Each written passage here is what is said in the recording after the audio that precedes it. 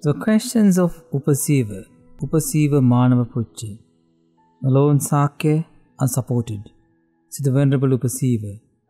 I'm not able to cross over the great flood. Declare to me a basis, O universal I, supported by which I might cross over this flood. Contemplating nothingness, mindful Upasiva, said the Blessed One, supported by there is not cross over the flood. Having abundant sensual pleasures, refraining from perplexity, night and day see into the destruction of craving. One devoid of lust for all sensual pleasures, said the Venerable Upasiva, supported by nothingness, having discarded all else.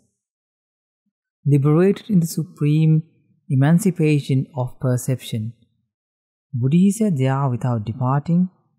One devoid of lust for all sensual pleasures, Upasiva, said the Blessed One, supported by nothingness, having declared all else, liberated in the supreme emancipation of perception, would stay there without departing.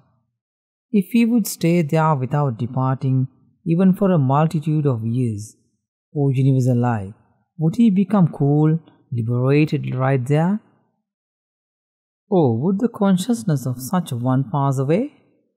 As a flame thrown by a gust of wind, Upasiva, said the Blessed One, goes out and cannot be designated.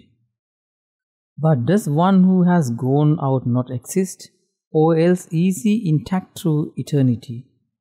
Explain this matter clearly to me, O Muni, for this Dhamma has been understood by you. There is no measure of one who has gone out, Upasiva, said the Blessed One.